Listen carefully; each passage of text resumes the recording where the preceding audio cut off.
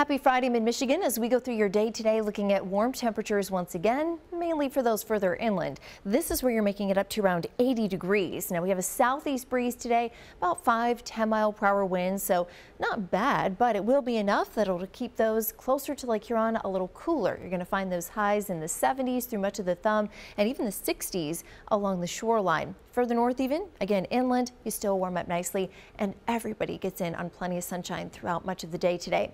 We have our next system starting to move in though. This will give us increasing cloud cover into the afternoon and evening.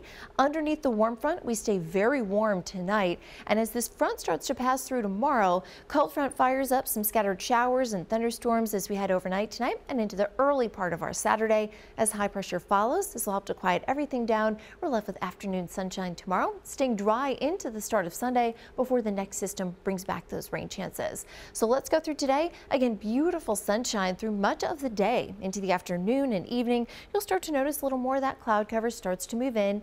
Inland spots make it up to around 80. With that southeasterly breeze, you get closer to Lake Huron, you'll start to see those temperatures start to cool off.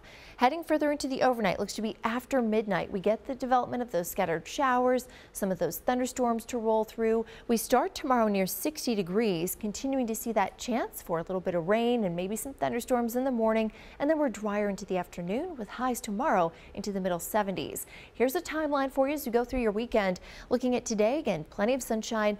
Overnight tonight, we bring in scattered showers and thunderstorms, and those linger into earlier tomorrow before we get in on more afternoon sunshine. We're then dry into the start of Sunday, and really most of Sunday does look to be dry before we get into the evening and late night, and then we get the development of more widespread rain. That'll linger into Monday. Your Memorial Day does look to be pretty overcast, but we do look to see more of that drier weather make an appearance for us later Monday. We'll watch that, keep you updated. Scattered rain chance then into Tuesday. We stay cooler into next week as well with highs into the 60s, but we finally start to dry out, see warmer weather return in the middle of the week.